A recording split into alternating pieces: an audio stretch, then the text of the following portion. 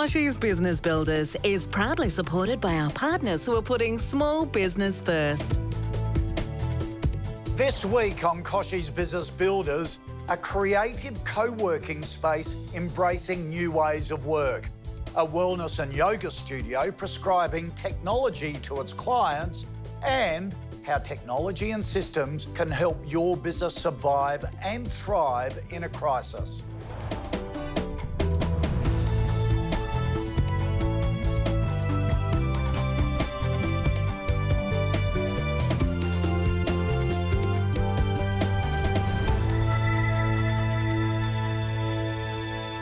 Welcome back to our special series of Kochie's Business Builders, where we're putting small business first.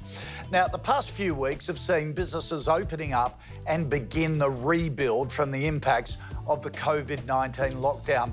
We've seen in the past few episodes how businesses changed and adapted what they do. But what about how they do it?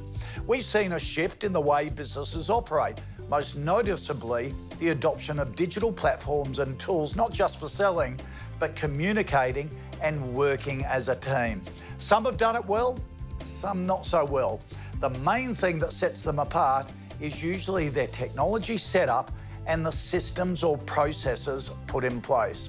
Time now to meet Toby Skovron and Sade Mazzeo from Creative Cubes Co in Melbourne to see how they did it. Creative Cubes is all about building a safe, happy, and pretty much addictive space that helps elevate entrepreneurs and large businesses all at the same time.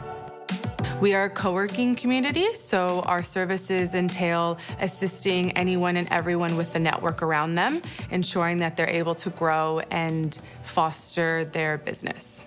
Happiness Team is the heartbeat to the Creative Cubes co-working community. They are from the first point of contact to every point of contact thereafter. They ensure your day is extremely seamless, from onboarding to getting you into your private office space to assisting with any of the logistics that you might need, and as well as making sure that if they're looking for additional services around them, they have a network there that they can tap into.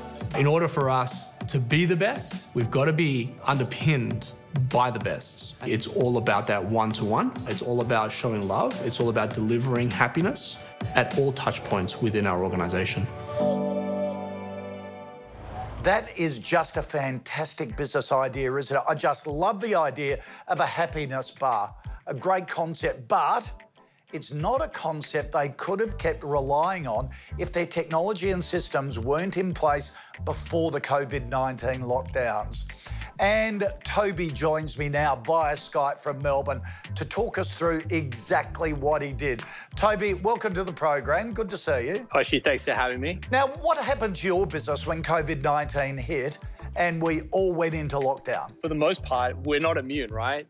The difference between us and a typical business is we actually house thousands of businesses, all the way from a startup, all the way through to a large corporate and everything in between. So what happened to us happened to everyone. We're not immune by any stretch of the imagination, but we're starting to see some really good things happening post. Okay, when it all happened, how worried were you? We're a very consumer-centric business, so we're more worried about what's going to happen to our members than we were to ourselves. So that was the primary focus. So, Toby, what sort of technology and systems did you have in place to help you through this? We actually built our whole business around service and sales and marketing cloud from Salesforce. And how did that help you adapt? What's really been important for us is our vision is to support community and support everyone that sits inside of our community. And the more we can know about our members, the better we are in order to be able to tailor a program, our services and space to suit them. Okay, so you use technology to know your customer better than ever before and to understand how they were coping with COVID so you could meet their needs. Most of our customer base are sort of large corporate and small to medium enterprises. And a very, very small subset of that is actually the startup. 3 to 4% of our total customer base today is the startup. So understanding the trends and the data and who that customer is in real time, on the go, from a dashboard, is critically important for us to be able to serve them. Yeah, you're proving information is power. Toby, always great to catch up. Good to see you. Kochie, thanks so much for your time. Toby Skovron there from Creative Cubes. I love Toby. I interviewed him years ago. He's a serial entrepreneur, and he had a product which was like a pet potty. And now he's gone on to bigger and better things. I love his entrepreneurial spirit. Hey, after the break, how cloud accounting is helping businesses navigate the new normal. But first, let's see what's on offer this week from one of the great small businesses from our Small Business First directory. Hello, I'm Corinne Noyes. I'm the founder of Madam Flavour Tea. We're still small, it's still very personal, and I'd love you to try the brand and look forward to a chat sometime.